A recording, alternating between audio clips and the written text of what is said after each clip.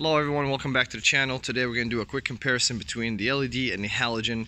We're using right now the Gen C Elite G7 fanless LED conversion kit. Now these are the VNL fog lights from Volvo for the semi-truck trailer. And what we have here is basically halogen bulbs installed versus the 880 G7s. I'm going to do a quick comparison, so stay tuned. Alright, so we'll go ahead and get started with the halogens.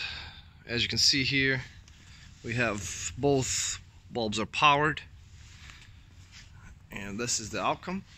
And we're going to go ahead and turn on the LED, and there you go. Also, both bulbs are on.